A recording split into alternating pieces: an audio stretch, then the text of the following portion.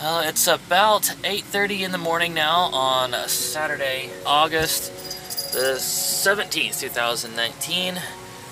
Friday, yesterday, went pretty good.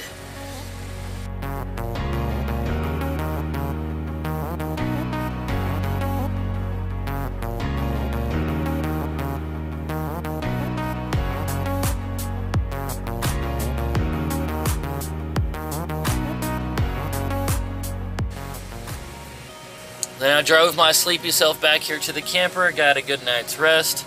About to head out there again.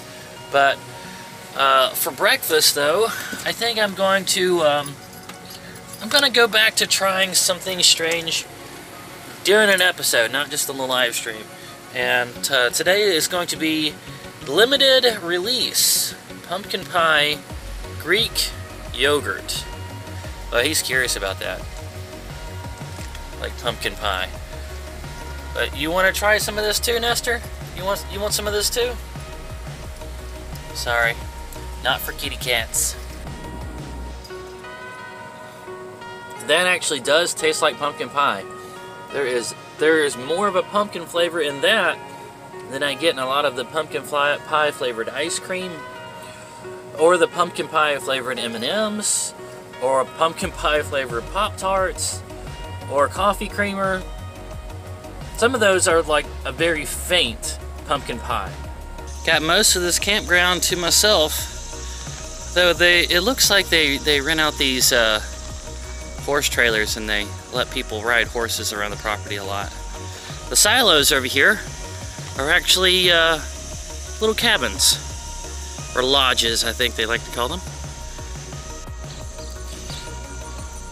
This right here, I call this one Crybaby.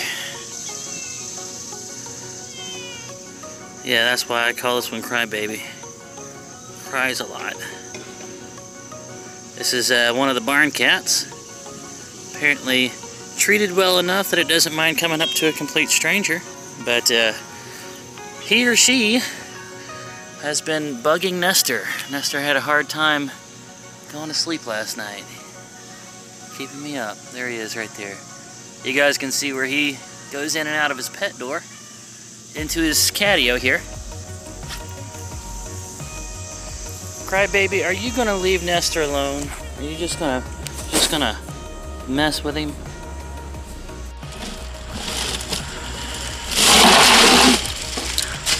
It's gonna be a hot one out there today. Today's water is lightly caffeinated sparkling water, cucumber pear flavored. Cucumber pear. Never had that before, but sounds like something that would be right up my alley. And don't get on to me too much about how much coffee I'm going to be drinking today. It's going to be a 13 to 14 hour day out there. Try to make the most of it. According to the website, everything's supposed to start at 10. It is 10:30 now, and look at how much foot traffic is already here. They start early out here. That's something common for country towns, I think, because there's so many farmers, you know, how much they like to start early. We got a triangle head here, also known as a puppy German Shepherd. Okay, can you see the triangle? Oh wait, okay, have to back up. See where their ears comes together, like that. Look at that! So the ears come together over the top of the head, making a triangle. Oh, it's too bad they grow out of that, because that is so freaking cute. About 12:30 now, already had a few drawings I thought were pretty interesting. But I'm getting thirsty, and it's time to pull out and try my first pear cucumber sparkling water. Pear cucumber. You guys might remember when I tried the cucumber soda from Fresh Thyme out in Indiana and loved it. For some reason that can was really hard to open. Now let's see if pear cucumber is just as good. The cucumber is definitely the more dominant flavor there. Oh wait, we got more. They won't. It looks like they're talking about getting one. 2 o'clock now, hottest part of the day. midday slowdown. Fighting the temptation to go over there and get a nice big root beer float. Not gonna do it though. Got my hunger pain cure right here, but just reach in and start eating it. Yeah, we got a outdoor dining table umbrella. Just carry that around for shade for the whole family. That's actually kind of smart. Alright, we got 2 munchkins here with, that's not just a Yorkie, that is a Yorkie poo. Yorkie and Poodle. Right there. He's been riding around in a bag. So there's another way to keep your dogs from burning their feet. You can buy them booties. Just let them ride around in one of these, on a bag with their head sticking out. He actually seems to love it. I was wrong. I think 4:30 is the hottest part of the day. But I have never seen the middle of Saturday at the Watermelon Festival this empty. And the only reason for it is the heat. This definitely is record hot this year. Wow. But it's still better than those monsoons that I've had in the past.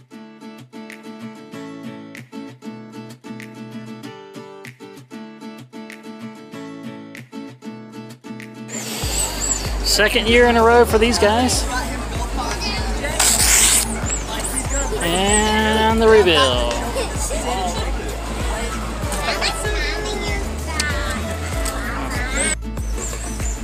Okay, final one. This is, I think it's a good one to end the night on.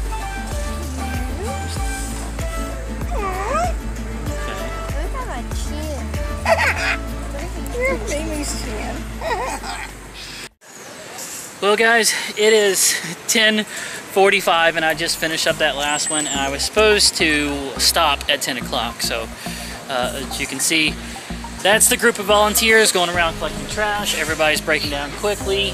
So many people coming back to get another one, so many repeats. I guess you could say I've built up quite the clientele out here. It's to the point now where it's like I gotta keep turning away money. I just can't get to everyone. People stand in line for a while and get fed up and walk off.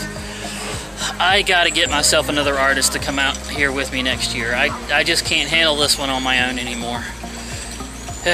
But at any rate, you know, I was supposed to stop and start breaking down at 10 o'clock. It is 10:45 now. According to the paperwork, they want the roads open by 11. That ain't about to happen. But I'm betting if it's still not open by 12, we're gonna get some cops mad at us. So I gotta start the breakdown quickly.